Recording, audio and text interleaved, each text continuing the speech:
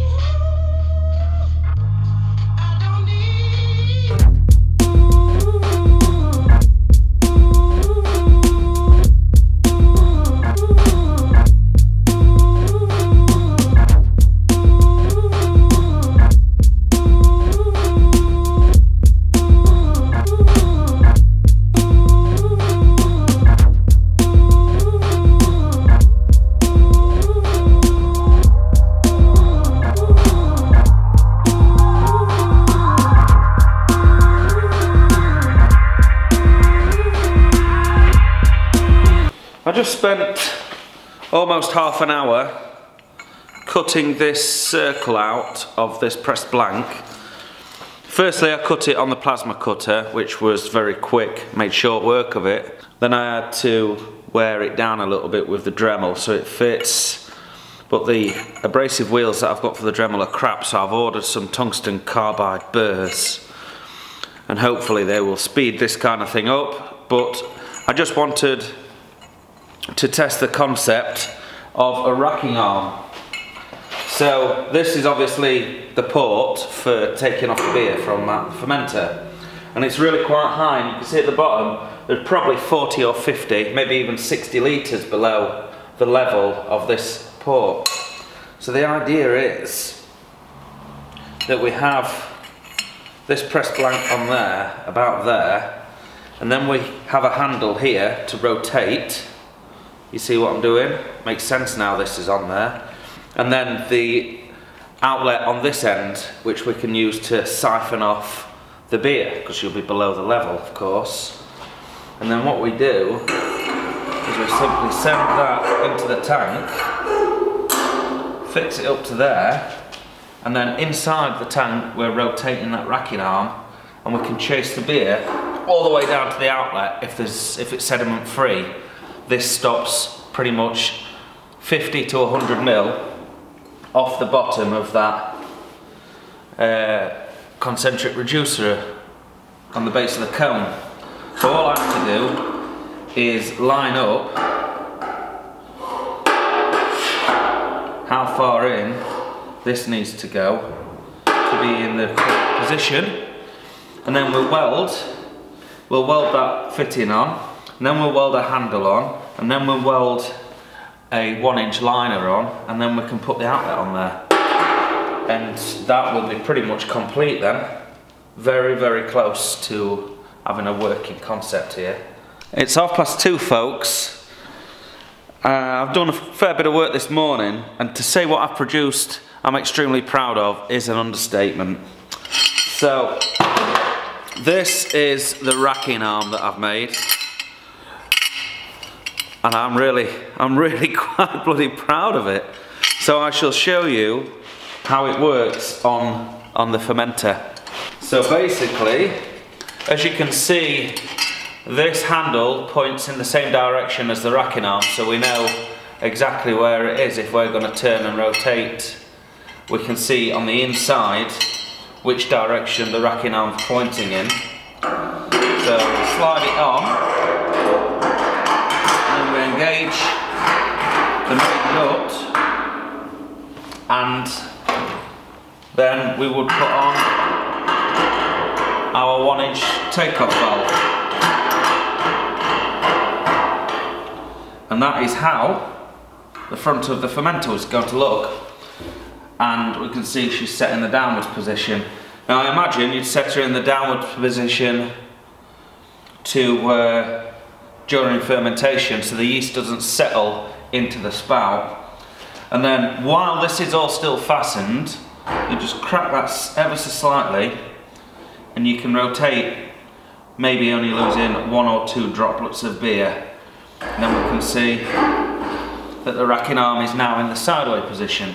So if the sediment level was there, we'd be able to rack off all the clear beer down to the sediment level.